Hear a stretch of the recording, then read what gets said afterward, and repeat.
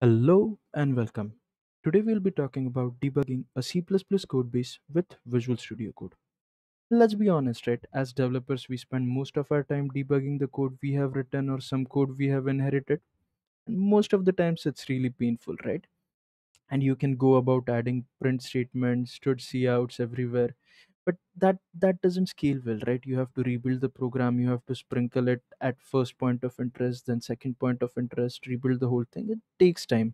And at the other end you can use gdb, lldb, but if you're like me, you're probably not very big fan of command line text based interface.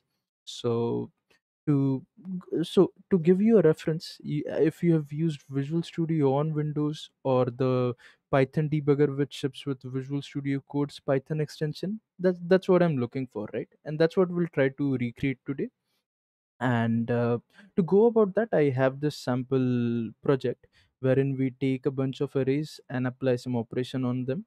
And it could be either a avx2 compiled operation or a cpu or a plain old a base x86 operation, right? And at runtime we decide, like, if the cpu supports avx instructions, then dispatch to this avx compiled function, otherwise just dispatch to the plain old x86 version, right?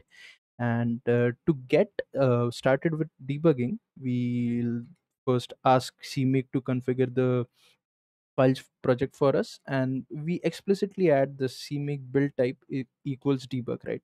And as most of us know, like, we have to tell the compiler that we want to debug with this binary, so please keep the extra information, because otherwise this since this extra information bloats the binary size, compiler by default does not add this extra information. So that's why you have to explicitly specify that. And I'll show you, if you try to debug a release binary or the binary which does not have this information, what will happen at the end of the video. So since we have the like the build project files ready, let's just build the project. And since it's a small project, it's already built, and we have this file called test bin, which actually corresponds to this file. So to tell Visual Studio Code as to how we are going to debug it, we need to configure one file called launch.json.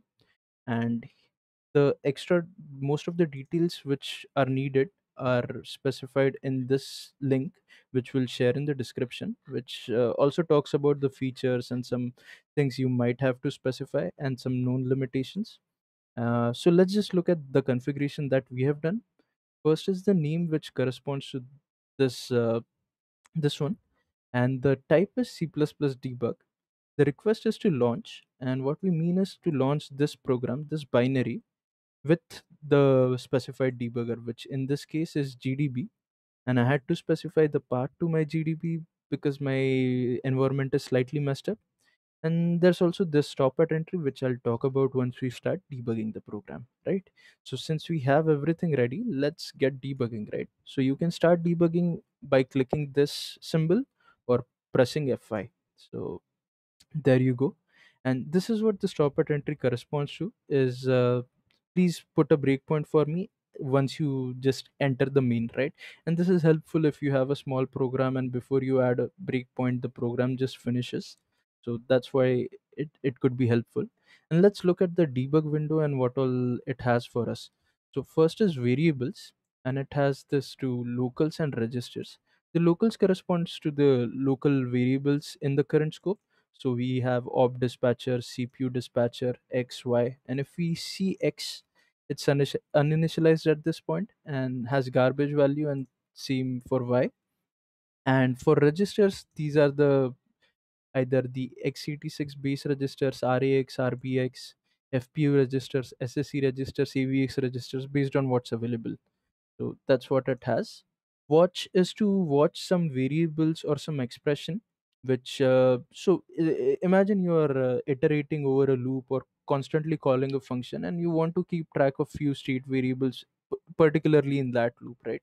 So instead of hovering over that, you can just add them to the watch expression and look for the values that they correspond to, right? And then there's call stack, which I'll show you once we actually make a function call. So let's get to this breakpoint, and to do that, I'll just continue till here, and as you can see now the x and y's are initialized. X is 4321, y should be 3010. Yeah. And let's step into this function call to see what's actually happening. To step into it, you can either press F1 or click this symbol. And as you can see, the main thing that this function does is it sees whether the current CPU has EVX support, and if we have explicitly asked to use the base x86 instructions, right? So since in this case we haven't actually asked, it should dispatch to EVX. And this is what it does, right? It goes to the if branch, it takes the if, which actually dispatches to the EVX function.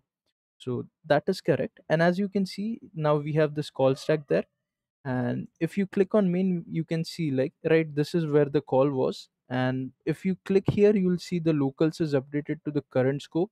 So what was the state when you actually made the call? And if you click here again, this gets updated again, the scope changes, the variables change.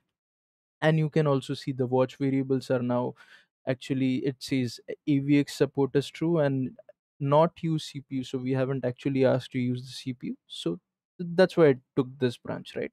So let's go to the next breakpoint. And in this case, we have explicitly asked it to use CPU. So we should take the CPU or the base x86 branch, and let's see if that's what happens. And as you can see, we have taken this branch, and this is because this has remained true because my processor of course hasn't changed. And since we specified the flag, this turns to false, and we take this branch now, right? And like I said, I'll tell you what happens if you don't build your binary with debug information. And let me just do that. So yeah, and let's build the binary in release mode.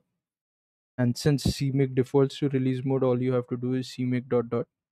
And let's wait for a second, and there you go. I'll just build it again, and this time the binary we have is in release mode.